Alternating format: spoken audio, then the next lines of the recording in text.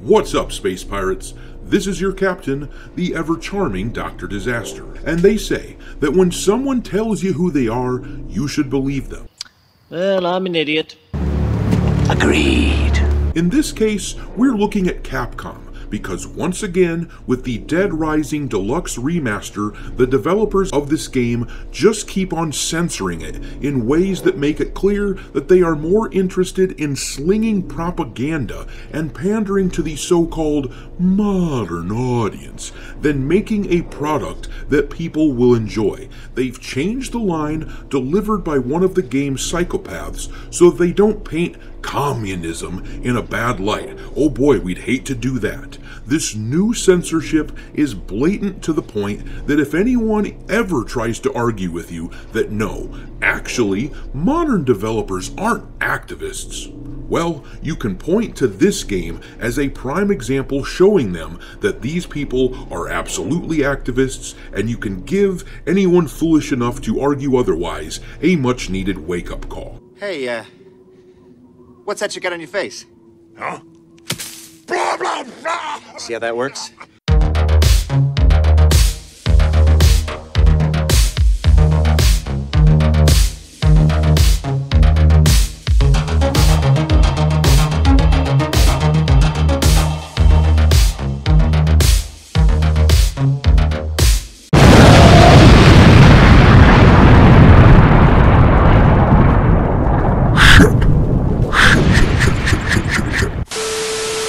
Alright, me hearties, make sure you like this video and subscribe to the channel if you haven't yet, and also, don't forget to follow me on Twitter where I keep a list of games lousy with woke and DEI shit pinned to my account for your reference. My handle on there is Dr. Disaster 1. But anyhow, let's look at this censorship that's going on with Dead Rising. It seems like every other day at this point, we are learning something new that they've changed in this game. First, they race-swapped one of the psychopaths that you have to fight in the game. They switched Larry Chang, who was a chef for a Chinese restaurant, so that now he's a white dude, because these are pandering activists. And then we learned the other day that the game has removed the erotica photography options in the game because I'm sure that it made all the childless cat ladies and screeching harpy feminists out there really upset. I'm not sure when it happened exactly, but somewhere along the line, these woke D-bags out there became prudes. They became the moral Puritans that I despised way back in the day when I was a kid in the 90s, trying to sell the nonsense that video games turn kids into bad people and censoring lyrics and songs and all that crap.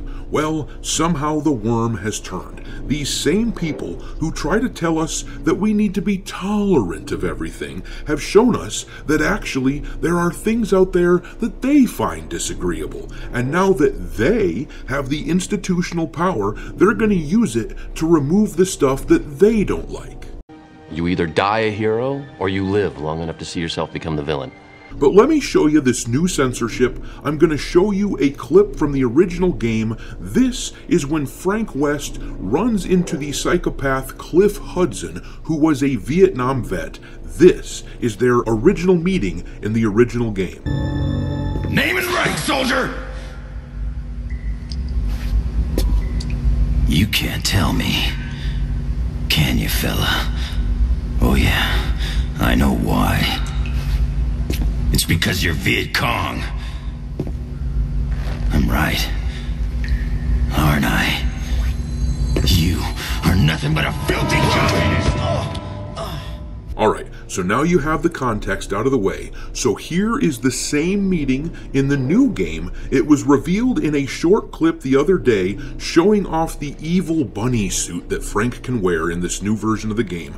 You will easily spot the difference. Are nothing but a filthy animal! What the hell is that? There's only one reason for these people to have changed that line. They don't want to offend anyone who likes communism. But ask yourself this, do you think they'd have any problems whatsoever with a character trashing capitalism? Yeah, of course not, because these people are definitely activists with a very particular agenda. But rather than write something new to push their ideas into, which I can respect, even if I don't like their shit ideas, but rather than write something new, they instead have hijacked this franchise and they are pushing crap that nobody wants into it. I suppose I can't blame them too much though, since every time one of these studios tries to push woke shit into a new IP, it fails miserably. Games like Concord, Flintlock, The Siege of Dawn, and Dustborn are all either failing or they're about to fail when they release in a few weeks. And we aren't talking little failures either. Nobody is buying these shitty woke games at all, so I can understand why they would want to avoid making new IPs for their woke garbage. I understand why they are attempting to shove their shitty ideas and disguise them, hide them into products that people already liked. I understand why they would do it, but I have no respect for these people that are hollowing out older stuff that people actually like and using it as a platform to push their goofy ideas onto everyone else. I have no respect for that. Therefore, I have no respect for this Dead Rising Remaster. But I'm gonna leave it there. Drop your mockery of these activist shitheels into the comment section below, and we will talk there. Thanks for watching, me hearties. If you haven't already, your captain is inviting you to subscribe to the channel and become a part of the crew. Life as a space pirate may not be glamorous, but there's always plenty of booty.